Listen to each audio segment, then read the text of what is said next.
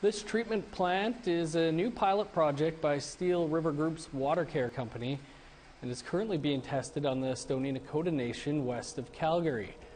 The province has committed over $300,000 to the project. Dylan Smart with Water Care Company hopes to see this in more communities in the future.